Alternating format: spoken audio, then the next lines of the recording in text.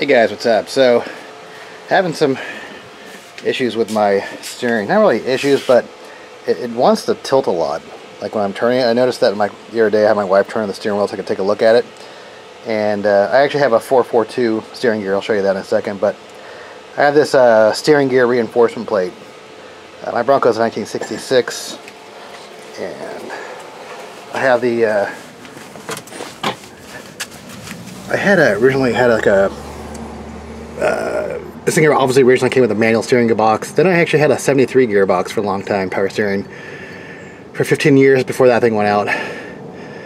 And I got this on eBay for like 350 bucks. It was a 4x, I think it's called the 442 conversion or whatever. But then I have that adapter plate that I bought at BC Broncos. So it adapts a 3-bolt pattern to a 4-bolt pattern. But I noticed that the other day, like my wife was turning the thing, this thing was bending. I could see it moving around, like it was bending the frame around a little bit. So I thought I'd buy this. It was like 20 bucks, $35 shipped. Tom's Bronco. And I also wanted to fix up some of this stuff, re-weld it in there, you know, make it better. Because right now I just have it bolted in there, and a lot of people were saying you should probably weld it in there. That's one of my other videos. So we'll take a look at this. I'm gonna go around and have them bolt it, but I'll show you that. Alright, so I'm gonna have to modify it a little bit. Here's the plate.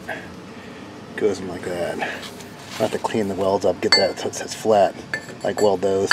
But yeah, I do actually have this plate, so I might have to modify this thing, obviously, to.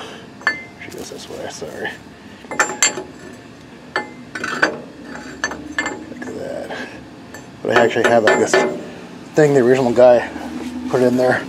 That was like over 20 years ago. So I guess I'll have to modify this to have it fit in there. It's going to take a while to cut because it's such thick steel here. Alright. That's what it does. Just adds reinforcement here to this plate. Alright, so I got the bolt off. So I'm going to go back and I'm going to clean all these welds up right here. All that right there. So I'm going to make it flat to get that piece of metal flat. Then I'll go back and weld it. So take my little grinder. Alright, so now I got the plate on. I'm actually going to weld beads all around here. Actually, I'm going to weld the track bar too. All these little, make that as stable as possible. And then, yeah, I have a weird kind of a popping sound when I turn. It sounds like it's something binding that's popping in here, you know. There's a couple little, notice there's a slight crack right there. Just going to go look for these extra welds and maybe put beads on them.